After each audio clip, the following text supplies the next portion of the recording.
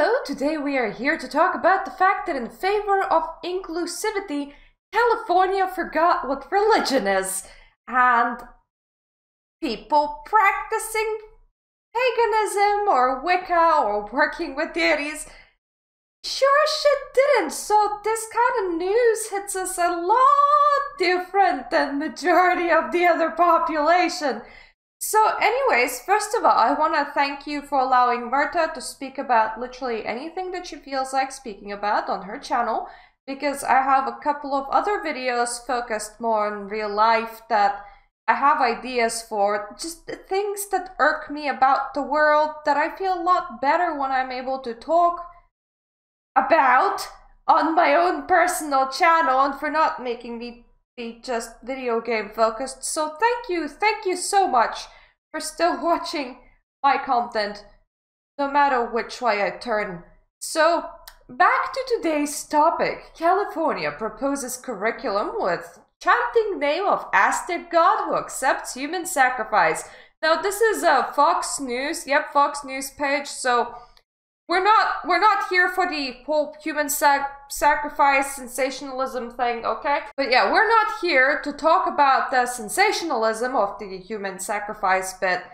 It doesn't matter what gods were originally used for, okay? It kinda gives you a vibe a tiny bit towards them. So like, oh, this god is good for like physical strength and so on and so forth. It doesn't actually mean that you're gonna go and do some human sacrificing. That's just how the regular community is gonna view that kind of thing, and just how Fox News is gonna sell it. So please ignore the sensationalism. We are focusing on the aspects of this from a person that is actively practicing a religion of sorts. That's kind of magical practitioner. Really, the less I talk about my practice, the better. That's normally how things go. But I can kind of give you a generic point of view from somebody that's involved in that sort of thing. Okay. California Department of Education has proposed an ethnic studies model curriculum that includes, among other things, chanting the names of Aztec gods in an attempt to build unity among school children. Included in the draft curriculum is a list of lesson resources with a chant based in Unknowing, which it describes as a love, unity, mutual respect, and pantheon, which it describes as seeking the roots of truth. This chant starts with the declaration that you are my other me, and if I do harm to you, I do harm to myself, before chanting the name of the Aztec god Tezcatlipoca. The text reads, seeking the roots of truth, seeking the truth of the roots, elders and us youth, critical thinking through. It adds, Tezcatlipoca, smoking mirror, self-reflection, Tezcatlipoca. In Aztec mythology, Tezcatlipoca, the brother of Quetzalcoatl, Huitzilopochtli, and Zipetotec, all of whom appear to be involved in the proposed chant. A portion read, pulsating creation, Huitzilopochtli, pulse like sunlight, the light inside of us in will to actions what brings. Zipetotec, transformation, liberation, education, and emancipation. Imagination, revitalization, liberation, transformation, decolonization, liberation, education, emancipations, chanting our situation in this human transformation. Another chant used the term Hunabku, or one god, which Encyclopedia Britannica identified as a Mayan deity. We're here to transform the world we're spiraling, rotating, and revolving in, giving thanks daily, giving thanks daily, Slazokamati, healing and transforming, as we're evolving in the universe of Hunabku, Nahui Olin Lak Ek, a Panchabe, ethnic studies for all represent. The chants, affirmations, and energizers the curriculum read can be used as energizers to bring the whole class together, build unity around ethnic studies, principles, and values, and to reinvigorate the class following a lesson that may be emotionally taxing or even when student engagement may appear to be low. Well, I don't know how much they know about what they're doing, but energizing the class is one way of putting it. Anyways, I am in contact with somebody for whom this is their pantheon. This is the pantheon that they work with, and they're Brujo, which is like quite a powerful Mexican witch, and they're that by profession, okay? They're practicing by profession. It's kind of the same as I do tarot reads, and I'm pretty good at this, if I must so say. They also sell spells, hexes, and so on and so forth. They're whole people actually come to them for that, and they work with the Aztec pantheon. I asked because from my point of view, as the practitioner's point of view, if the children do not believe the entities that they're summoning, will it still work? Because depending on the religion, the answer will be different. If you look at Christianity, the main point is that you believe in God and believe in Jesus Christ.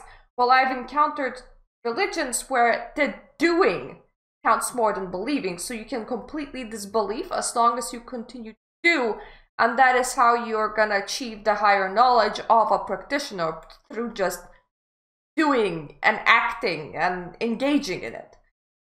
Well, in this case, apparently, as the gods are vain enough in order to actually see this as a form of worship. They will be pleased. California, if you're gonna make it so that the whole country's curriculum changes to this, just California, not the whole of America. I don't know how to call your people.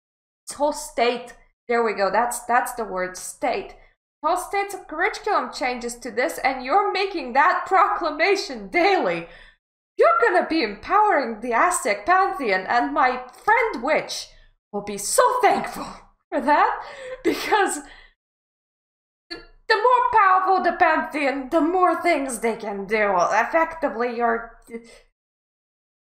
did you have like witches inside your committee that just kind of sold empowering a pantheon to you as an anti-racist gesture? I have to wonder, okay, because this is actually gonna have consequences. Now, from the perspective of what can happen to those invoking said deities, not much unless it clashes.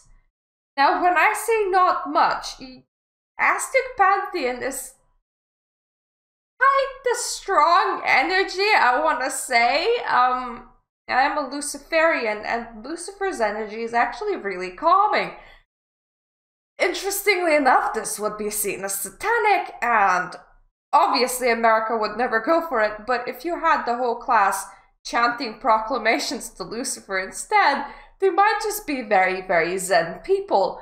Chanting proclamations to the Aztec pantheon is kind of the opposite of that. It's kind of like giving yourself bipolar, but on drugs.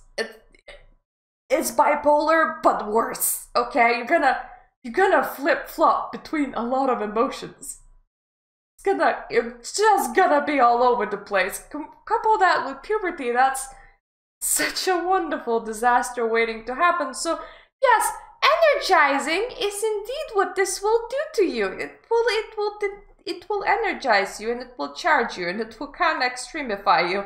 And a bit as a person, if you're not prepared to dealing with that kind of energy, and school children that are unknowingly worshipping will not be prepared with dealing with that kind of energy, it can proper set you off to go kind of bonkers. So now, we haven't even addressed the problem of what of these school children have a religion. Okay, for some reason, a lot of people see a religion as kind of the thing that you mark on the paper and not the kind of thing where you have a personal relationship with God. You should see it as having a personal relationship with God, because that is what you're doing. You're talking with a being that, at least to you, should be real in some sort of way. And if you're going to a school and you're worshipping a whole different being by giving them daily proclamations, no less,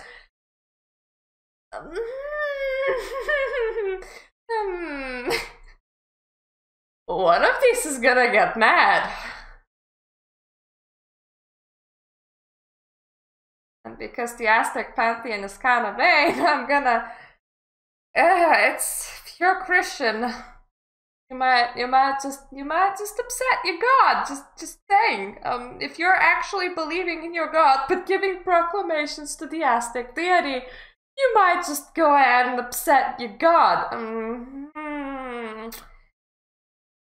This is on the level of going to school and saying, we are gonna say a prayer to the Christian God to energize us, and you would be proclaiming your belief. You would be giving an active proclamation. This would be the same as going to school, and for Energizer, you just get on your knees and pray to Allah. This is that kind of level. This is active worship. This is active worship, and if this is not the religion that you already carry, and you don't know what you're doing, you're not only empowering said new religion, you're clashing with your own religion. So, you know, from my point of view, that has nothing to do with major religion of America, Christianity, and who has friends working with the Aztec pantheon. Go ahead. Go ahead, but I would assume that you would see consequences to this on at least some level. The kind of consequences that you could expect. At the very least, expect the kids to be extra emotional, energized, all over the place, and slightly unstable, which, considering that they're already, like, going through puberty and on hormones, it's like just take a teenager and double them over. Yeah. Sounds like a bad idea. And just so you know, they did include a video of this being practiced, so go ahead.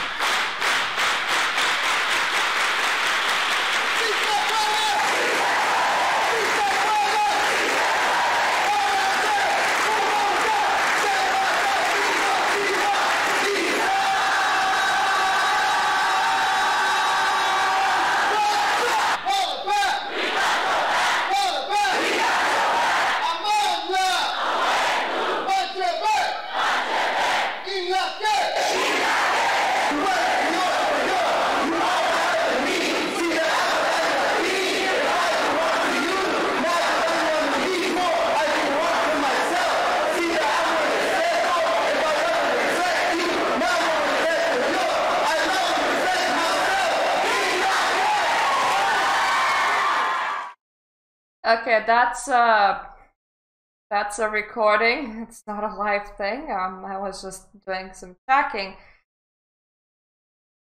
You can feel the energy to a point where it's slightly leaking. Just like a tiny, slightly leaking. Not as bad as when I've seen a possessed person in chat, which kind of got etched into the history of a specific Discord server, which was...